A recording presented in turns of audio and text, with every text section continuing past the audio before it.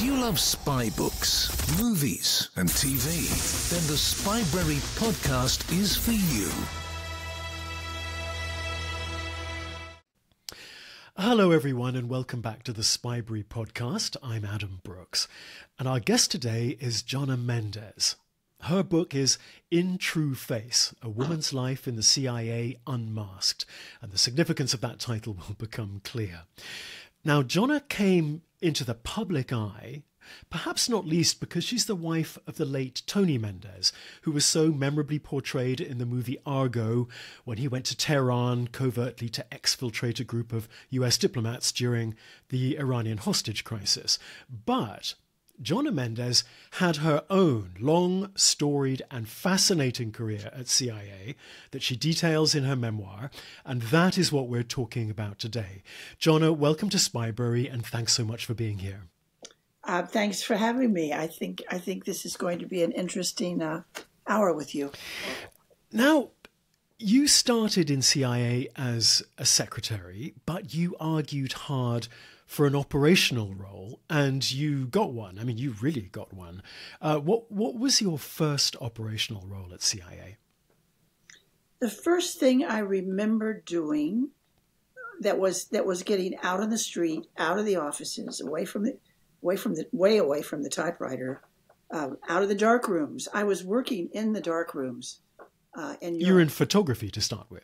I went from secretarial to photography, but very low-level baseline photography because I had no proper university training and, a lot of the parameters of the discipline. Anyway, I'm in the dark room, and there were about 6 of us, and everyone was gone but me. So I was doing my work, and my boss came in and said, "We have this sudden thing has come up, and so we have to train someone in secret writing." And this was part of the photo portfolio. And he said... secret writing, you mean, writing the invisible ink, essentially, yeah? Yeah, very, very invisible ink. It was a really secure, if slow, method communicating. So he said, do you know how to do this? Can you do this? And I said, of course I can do this. I mean, yes, sure. And he said, what we're going to do is you'll meet with this businessman here in town, and he's not the one we want to train. It's his relative that's in another country, and we cannot go to that country. So we want you to train him to train his relative. Can you do that? I said, yeah. Off we went. I met with this man. He was lovely. He was happy to go through the process, and it's quite a detailed process. And at the end, he was good. I introduced myself as Jane from Washington. That was my working name the first time.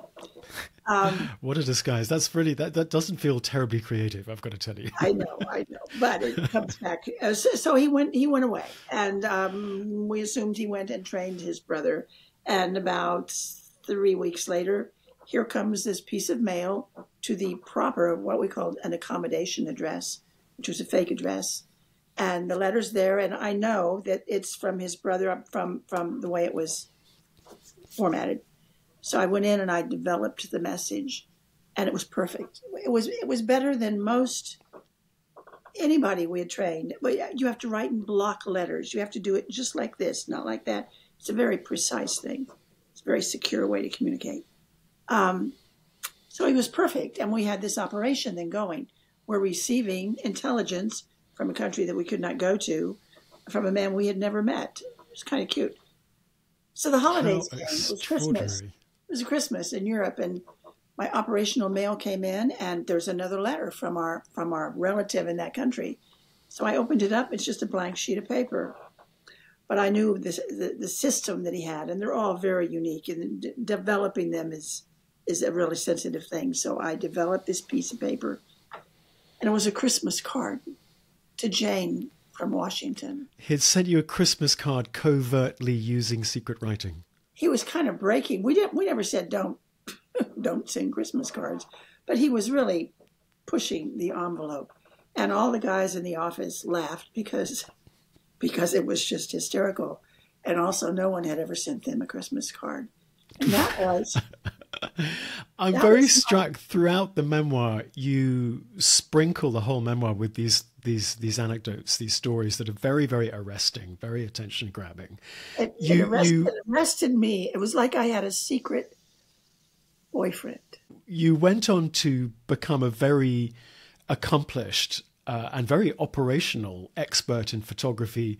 And you talk quite a lot in the memoir about going out into the field on operations because you were the person who took the film that had been shot in the Minox camera or whatever camera they were using and developed it on site in a safe house in some foreign city. I mean, talk about that for a little. What was that like? There's a scene in the book where I was... I tiptoe through this because there are some places that the CIA doesn't want me to name. But I think I said I was in London. So we'll just go on that premise. So I was in London to train a foreign asset from the Far East, one of our first major recruitments out there. We had issued him a small fountain pen with a camera in it. It was called a Tropel. It was one of our most sensitive pieces of equipment. We didn't give that to just anybody. You had to be a pretty important asset for us to issue that pen. I didn't train him, but now I'm going to meet him because he's coming out of his country. He's going to be in London, and he hasn't done anything with that camera. We didn't know why. We thought maybe the camera was broken. So I met with him in a hotel. He handed me his camera. He said, I haven't used it because where I'm working is so dimly lit that I don't believe I can get any good images with this little tiny camera. So I don't want to risk my life to take a picture that isn't going to be useful to you anyway. So we're in a very fancy hotel, and we set up a test. We completely darkened the room. We pulled the curtains. We turned off the lights. The drapes were over it. We made it as dark as we could make it, and we had a target that I made. And we just started taking pictures, and we labeled each one. And then we'd turn on a lamp by the bed, and then we'd take a picture. And then we'd open the curtains, but the blinds are still closed, take a picture. Then we'd open the blinds and take it. So we had a whole series of tests. Then I had to develop it in that hotel room, a very fancy hotel room. So I go in the bathroom because I brought an infrared light source that I need. You have to do this in total darkness, wearing infrared goggles, using glass tubes. Because the film in that little tiny camera in a pen is only like... It's minute, right? It's a matter of millimeters wide. If you drop it in the dark, yeah, you can't find it. It's like air. So I had to clamp my light source on to something, and there was nothing in that bathroom. It was so cool. It was all marble. It was all curves. There was nowhere for my clamp to go. So I went back out into this suite, and I had to get this long black ebony coffee table and drag it into the bathroom and stand it on its end because I could use the legs to clamp my light. And then I developed the film. And then I took it out to him. But it's so tiny, you can't see it. So I had brought some stuff, a viewing device, and we sat there and we went through that piece of film. And in every instance, except for the very first frame when all the lights were out, it all came out. It was all fun. So you were able to demonstrate to him that the camera, that tiny camera, was sensitive enough to work. Yeah. And then he went back and he sent us all kinds of intelligence. You write about sitting in the middle of the night in safe houses in South Asia, sweating with no air conditioning, developing these films under sort of enormous time pressure. I mean, how do you find yourself responding to the sort of stress of those situations? What was that like? You know, I discovered early on that when I take a test, almost any kind of test, I do really well. I do extremely well. I test maybe better than I perform. So a lot of these events that we're talking about, I treated them like tests.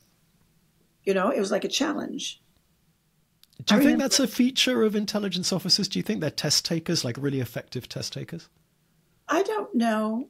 I don't know that that is part of the psychological makeup. I know Valerie Plame in one of her books was talking about Myers-Briggs and said that she discovered that so many of her colleagues in the various courses, various places around the world, they come out, they have the same numeric value in Myers-Briggs. I never took Myers-Briggs, so I don't know if I'm one of those people, but the personality type that she described is my personality type. Loves a challenge, someone who almost puts work ahead of other things, almost to a fault, where you're obsessed with it. I have found in interviewing people in the intelligence world and also in the military, I feel like I've sort of identified a trait that seems to be quite common, which is that people in these roles tend not to feel pressure or have a very strong kind of autonomic nervous response in these situations. I mean, a lot of us get sweaty palms, our stomach starts turning over, our heart rate goes up, and we start feeling shaky. Do you not get that? No, I think I get some of that. The thing that usually happened, most of the things that I did were things that I had trained to do. There was a process, there was a way to do all of those film-related events, for instance. And so when the film would come into me when I was in the dark room at the beginning of my career, I was in awe of the people that took the pictures because they were taking huge risks. They were possibly going to be arrested. And if they were in Russia, they could be killed. I mean, they could lose their life. So I would get their film in and I would lock the doors to the dark room so no one could just wander in and say, by the way, what about... And I just would focus on developing that film. It became really important to me. It's easy to make a mistake in a dark room. First of all, it's dark. It's all those right. And you open the wrong thing, or you do it in the wrong order, or you pop a lid off of something and it's gone. You put it on a reel and you get these purple hearts and you can't read it. And then the whole operation is for naught, right? Yeah. So you just, I think a lot of it was focusing. I think that's why I tested so well, because I was just able to. That's I find that so interesting. You then move on from photography and secret writing. You move into a whole different set of disciplines in CIA, always on the sort of science and technology and services side, but you move into disguise. And this part of the book is just absolutely fascinating. And I mean, I've read stuff in the book that I've never seen anywhere else in any other memoir. I think quite a lot of people have responded to it that way. Tell us a bit about disguise, and we're talking about the late Cold War. Tell us about disguise and its significance. The fact that I went into disguise was could have been a career-ending kind of move. I spent a summer in a country that I came to love. It was in the subcontinent. Came back and told my career management officer that I would like an assignment there. My career management officer, by the way, was Jonna Mendez. He was serving as career management. And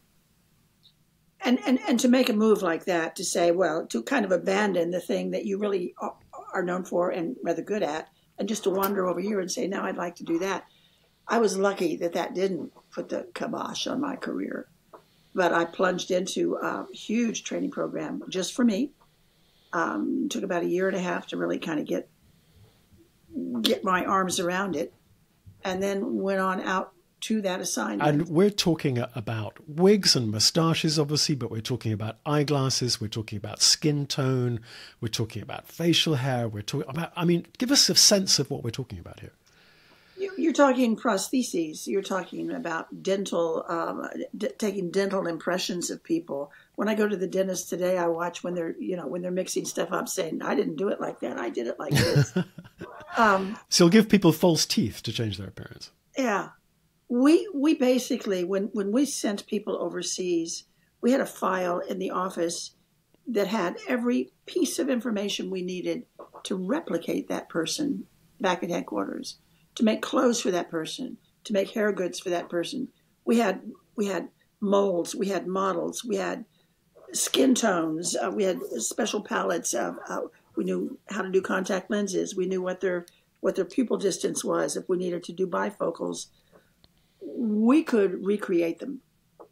And sometimes these are the CIA officers. You took all that data so that specifically you could build disguises for them. Is that what you mean? Not for every officer, but for Moscow bound, for instance. Moscow was worst case. So I always use Moscow as an example of how we stretched ourselves in terms of disguise and training. And how were these disguises used on the street in somewhere like Moscow? Well, we did some masks, and until a couple of years ago, the CIA, well, I never talked about masks. I just assumed they were off of the menu of things I could discuss.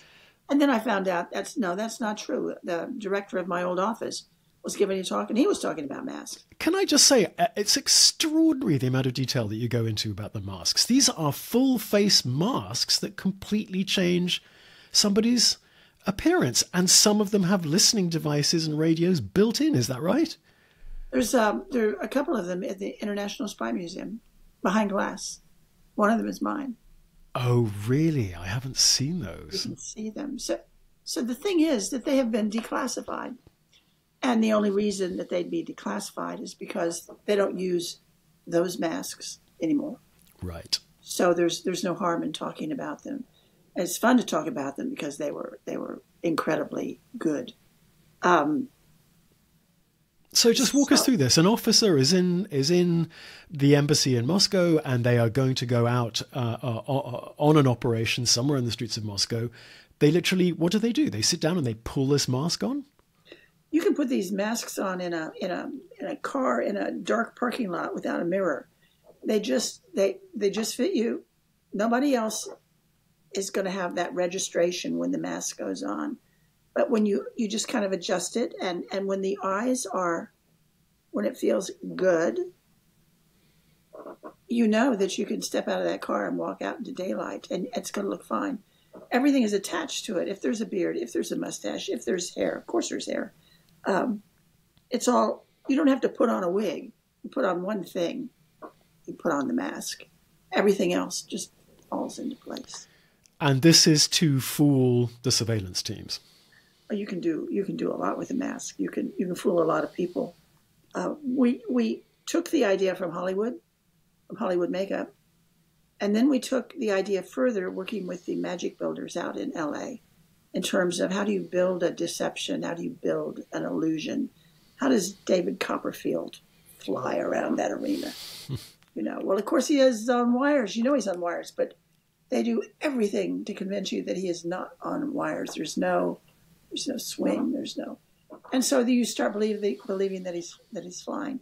That kind of idea of how you mess with people's minds. No one anywhere is thinking, oh, that guy walking down the street, is he wearing a mask? Right. Not when they saw our mask. It would never arise. If you see David Copperfield walking through the Great Wall of China and you go, how does he do that? How does that work? It works some way, right? Because it happens. So there must be an answer to that question. Yeah. So what if there are two David Copperfields?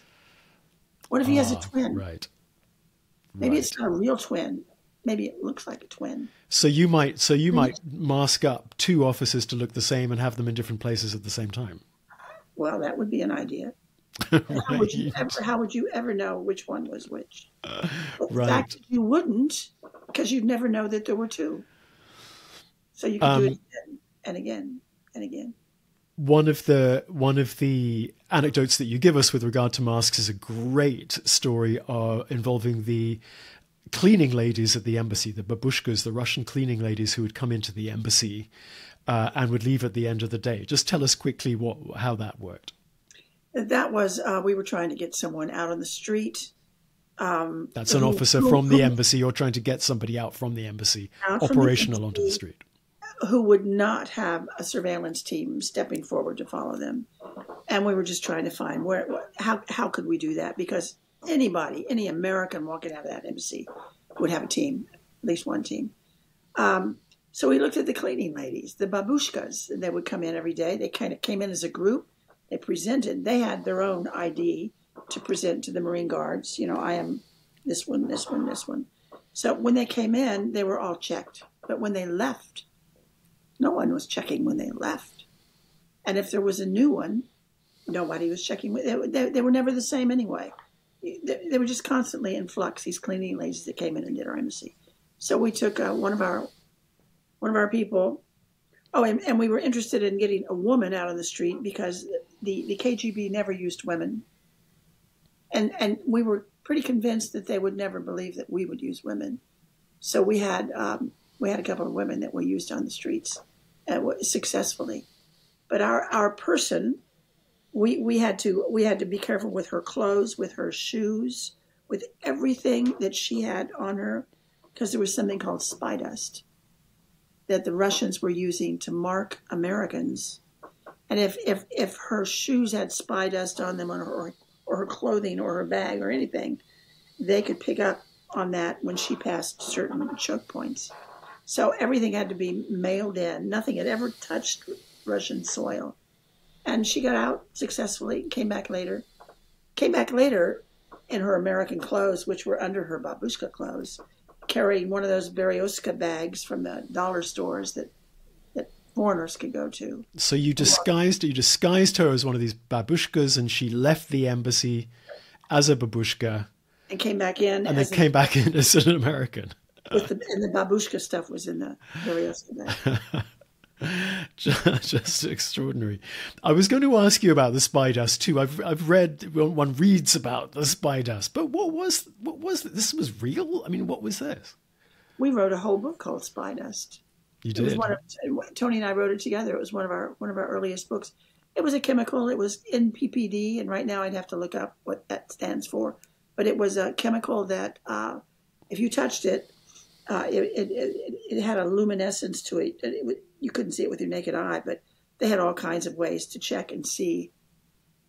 They were checking not just if Americans had spy dust on them, but if the Russians that they were going by, meeting with, if they had spy dust. They were putting it. So it was basically a marker for anybody who had been in contact with the U.S. Embassy.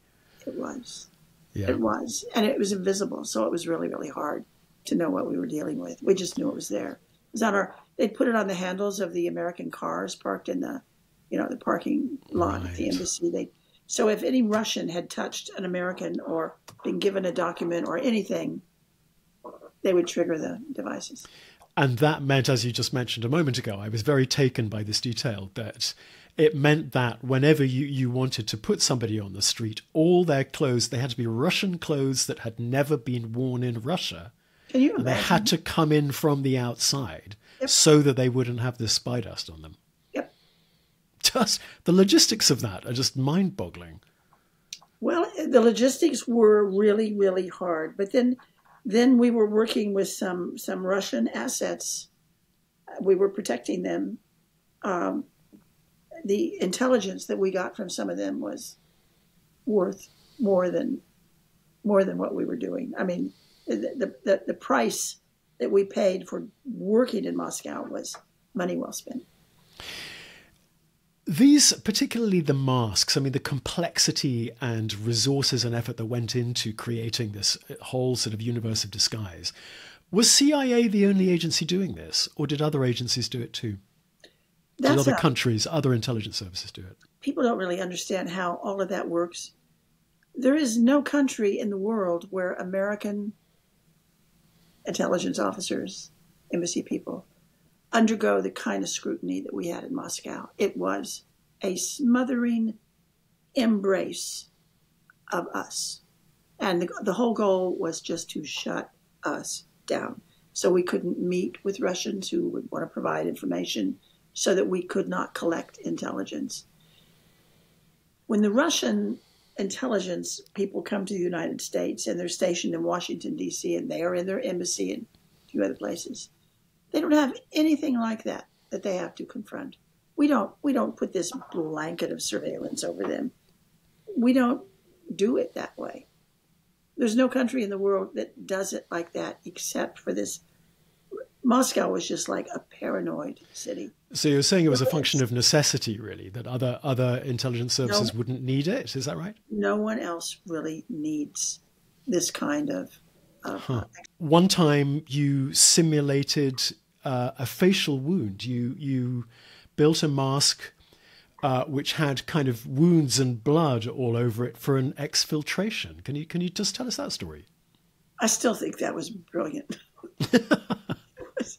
We were in a country that there was some hopeful thinking that there was a diplomat from a foreign country was going to defect and come to our American embassy and ask for refuge and ask for some help. So anticipating that, we were trying to figure out how would we receive someone like that, and then how would we get them out of the country?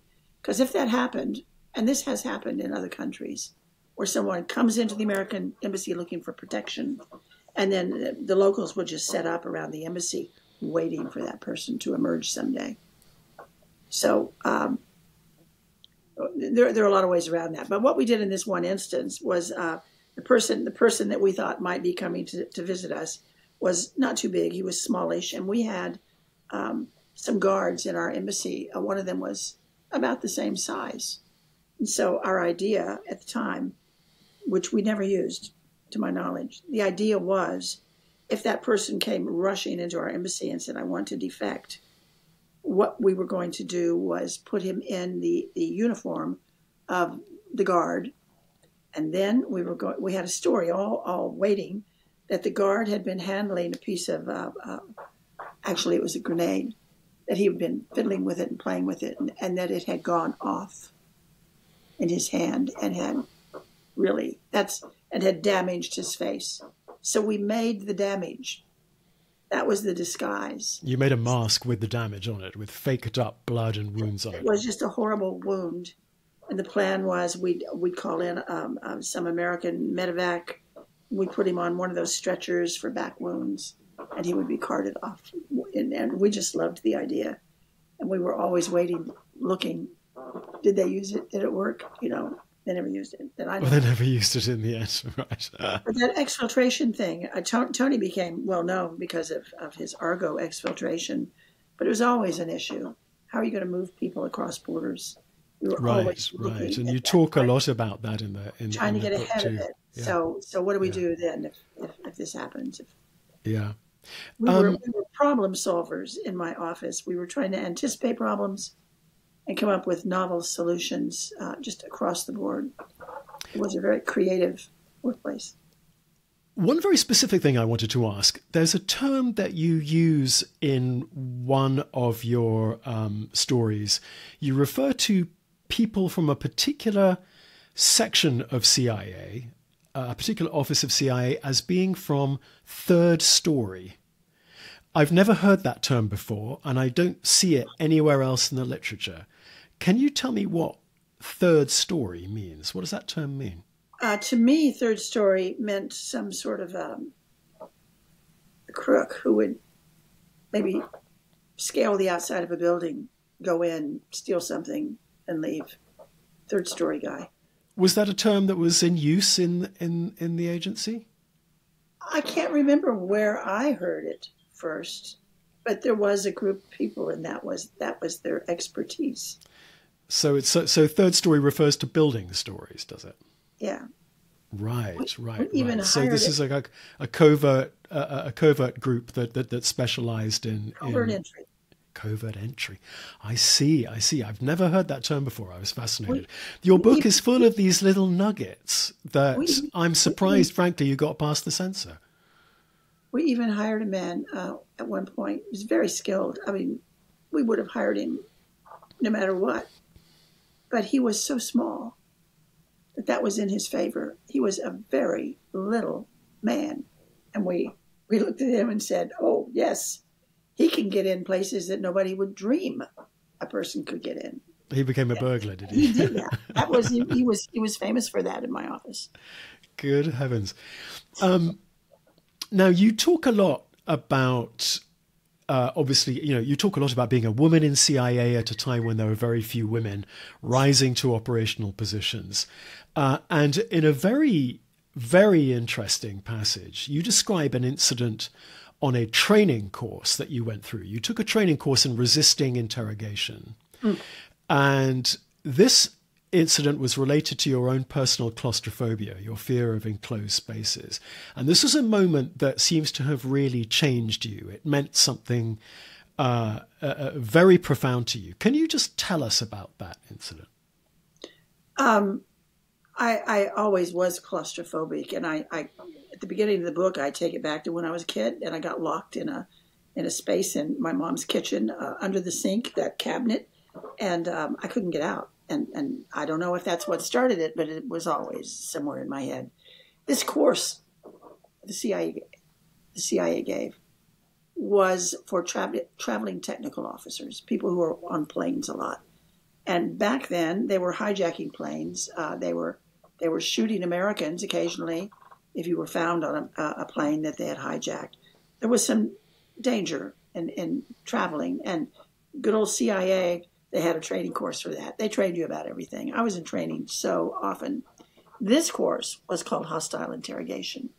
So what if you somehow become captive somewhere in the world? All kinds of ways that could happen, whether you're on a plane or in a place, but you could end up in a bad place. So how do you get through that? How do you manage that? Most of us have never, ever had anything like being held in a cage. I kept thinking of John McCain when I was taking that course. He was like Exhibit A. They brought in some prisoners of war and talked to us about what do you do with long-term incarceration? How do you manage that? Think of a year or 2 years. And what did they do to you specifically? They were particularly kind of vicious, these guys. What did they do to you? We were on a bus going to lunch, and there was smoke and a bomb, and people came on the bus and put bags over our heads, black bags, and dragged us off. And they took us into this prison in the woods, and they put us in cells. And just having that thing over my head, black, and it was tight. And it's a training course. I knew the whole time, I'm in a training course. I'm not going to die here, but I can't breathe. And I said to the man who had me, I said, I'm having a little problem in here. He didn't care. I had just gotten my ears pierced. They made me take them out. That was a whole long story. But I ended up in a cell. I was there for a couple of days, 2.5 days in that. You had to stand barefoot on concrete. Right. You couldn't lie down. There was no place to lie. It was a little narrow cell. If you tried sitting down, you'd have your knees on your chest and you'd be, but then they'd come by and scream and yell. I sat down once. I never sat down again. They fed us 2 1/2 cups of rice and 2 1/2 cups of water in almost 3 days. And they did this knowing that you were claustrophobic. They did it deliberately, right? Oh yeah, they're going to train you. It doesn't matter. Other people probably had other issues they had to deal with. So the first thing that happened is you start getting really hungry. You start getting really uncomfortable. You start getting cold. They're playing some kind of terrible music and static in the background, and the lights were always on.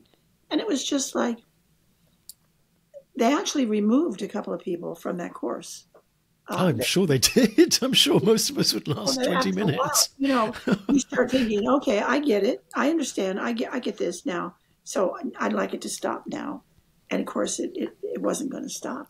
But, and then when you got through this. You got through it. You got through several days of being stuck in this coffin-like cell, and something kind of changed in your head when you came out of that. What was it? This is that testing thing, though. I got through it because I test really well. Remember we were talking? When I came out of it, I don't know. I was almost euphoric. The director of my training, who put some of us in that course, he went to a hospital with nerve damage in his foot from standing on concrete. What I did, I went shopping.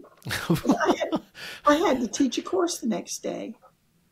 I taught about 100 case officers about the use of disguise. We knew that I had no idea that I was going to go through hell the day before I had to teach the course. But you use that word euphoric. You got through it, and it suddenly made you sort of understand something about yourself. But that I could do that. I could do that. I could probably do more. I discovered that I could mentally leave this box they had me in. That was a separate thing from the cell. It was so awful. And I could go to this landscape and be there instead of in the box. And it was like wearing my infrared goggles when I developed that film in the darkrooms. So everything was green, looking through a green lens.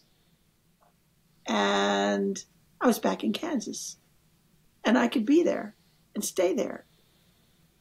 I, who spent my youth trying to get out of Kansas, that was a goal when I lived there. Once I'm pushed up against a wall, that's where I found my comfort, was going back to Kansas. I was in that tall grass prairie, and it was all green. So I went and bought a new dress with flowers on it. I can't believe you went shopping. Retail therapy after a 3-day hostile interrogation course. Yes. It seems to, it seems to say something about this ability of people to control their responses, not allow the adrenaline and the stress and the pressure to overwhelm your self-control. It's a quality that seems to me to be quite hard to define. And you sort of almost seem to be struggling to define it yourself. You know, in the world that we live in, none of us ever know. You just don't, if you, in a really severe situation, how would you react? I mean, we see on TV, we see people, look at those people today in Gaza. They're starving. None of us have ever been starving. I mean, what does hunger do to you after a couple of days? How do you react to that? How do you deal with that?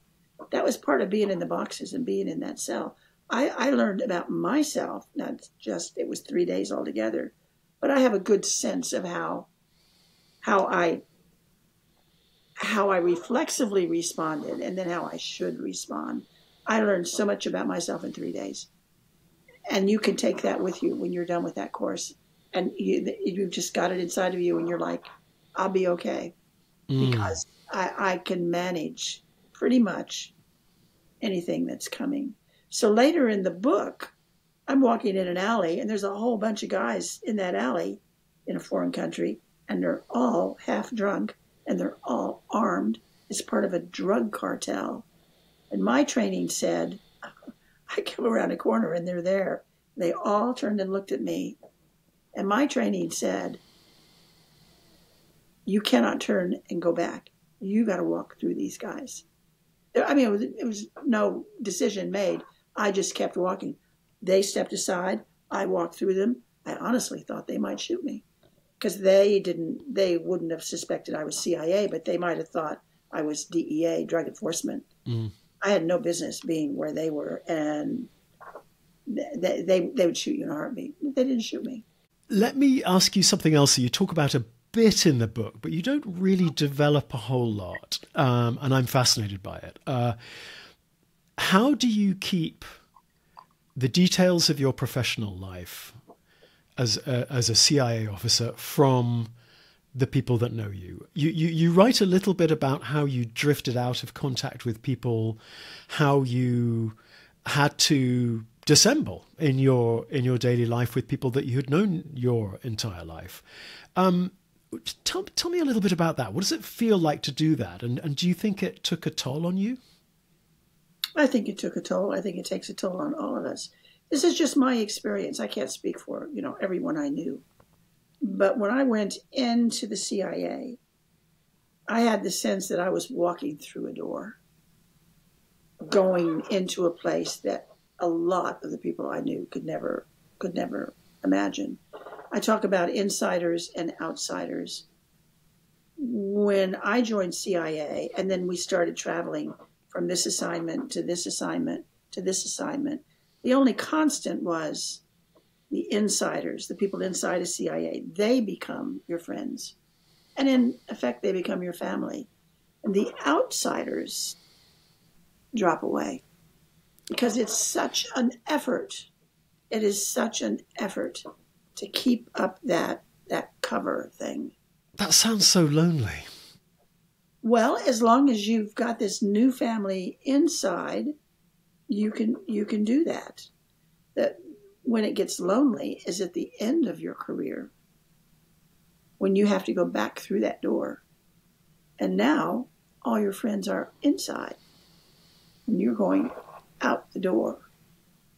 And it really severs those relationships, because you discover that the relationships inside the CIA, they're all built around, we're all headed the same direction. We're doing similar things. We have similar beliefs. And the conversations, the day-to-day conversations are all kind of like, have you seen Harry? No, I think he went, it's that. Mm. And those conversations stop and you end up on the other side of the door and you have to go back and try and put your outside life back together. That's hard. You transitioned back into what you might call civilian life. When you left the agency, you'd married Tony, you had a child, and then suddenly there was the whole Hollywood thing. There was Argo, and there was... So your story, I think, is very particular, isn't it? If not unique. Other people from CIA, when they transition back into the world, how does it go? I can't imagine it goes as well for everybody as it went for you. I don't know how it really goes for them. We lived on 40 acres down a 1 mile dirt road. Our neighbors, when we retired, were so far away, and everybody around us had 40 acres or more, and they were out there because they liked it that way.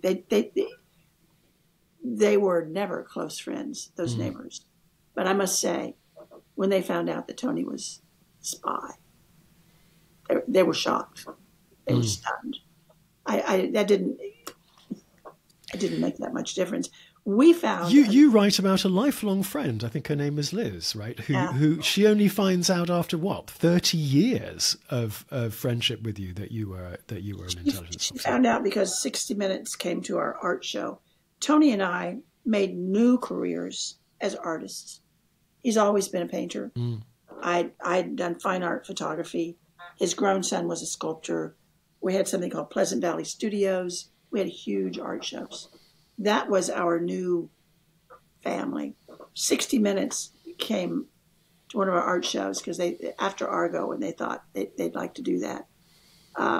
We sent a message out to everyone on our mailing list, a couple of thousand people. We said the media will be here. If that's an issue, just know. And then Liz came down from New York to surprise us. And the first person she ran into was, I think it was the producer of the piece, who said, well, what was it like having, your good friend was a spy? Liz didn't know that. She didn't know that. Liz was Did your friendship survive that? It did, but it's never been what it was. And, I get that. Yeah. I couldn't tell her. Can't tell. Let me ask you this, going back to the actual intelligence work for a second. The period that you describe, the techniques, the tradecraft that you talk about, the disguise, the photography, the secret writing, it was mostly kind of the latter part of the Cold War. The period you describe was mostly pre-digital. Yep. A lot of the tradecraft you talk about is basically analog. I mean, absolutely fascinating. But do you have a sense of how things have changed in that world since you left? Well, they must change. And it's a two-sided coin. It's why I can talk about it, because what we did, of course, yeah, is no longer, a lot of it is not considered classified. I know that the CIA has always been composed of 4 directorates. Now there are 5. The 5th new directorate is cyber, has to be. I know that as new technology emerges, and it was coming there at the end of my career, you could see it. We were the Q of CIA. We were the technical arm of the intelligence community. And as a new technology would come in, a piece of digital, we would start figuring out, well, that's a threat to us. So what can we do with it? Is there a way that we can take that threat and turn it into a useful tool for us? Can we somehow take what looks like the biggest problem on the horizon and turn it into an advantage for us? That was always the mindset at CIA. Do you think one of your masks would beat facial recognition technology today? I don't know. I would guess not. And I would guess that's why I'm talking about it. Right, I see. Yes. I would guess that it is no longer that useful. In some environments, it would probably work, but they must have come up with something better, or a new way to do it, or a new material. Because depending on the camera on the lamppost, what kind of light source it's using, what kind of imagery, our masks looked really good to the naked eye. You couldn't see them, but that thing on the lamppost is not a naked eye. Last question. When you look back over your entire career in intelligence, when you think of yourself in terms of, an agent of the state out there exercising American power in the world, and you think about your own life experiences, and then you think about the world today, and you think about American power today, what do you think about? What keeps you up at night as an old intelligence officer? Well, I worry about the world today. I worry about the level of threats we're looking at, and the amount of various threats in the world. I worry about, what we thought we were doing, what we were meant to be doing, was bringing back to the United States information about the plans and intentions of our enemies. That was kind of the name of the game. What are they going to do? What's Putin going to do? What's China going to do? What's North Korea going to do with those missiles? I have to assume that goal is still the same. I think it's probably harder to collect that information. And it's becoming harder and harder to separate out the truth from just the noise. The internet has made it possible for people to get into our own computer systems here and fiddle with them. I just think the job must be so much harder than it was when we were there. We were doing mostly human intelligence. We had people working for us, passing information to us. And now I think probably it's mostly in the ether. But there still has to be a human connection. It doesn't work unless there are people meeting people agreeing, yes, I will give you that information. For whatever it is that motivates me. Maybe I want my kids in Western schools. Maybe I want to do harm to my country because of what it did to my family. People do espionage for many, many different reasons, but it's always people. It's driven by ego. It's driven by ideology. It's driven by money sometimes. And it'll always be there. Always. Jonna Mendez's book is In True Face, A Woman's Life in the CIA, Unmasked. It's an absolutely extraordinary read, and it's been such a privilege to talk to you today, Jonna. Thank you so much for joining us. I love talking to you today. Thank you.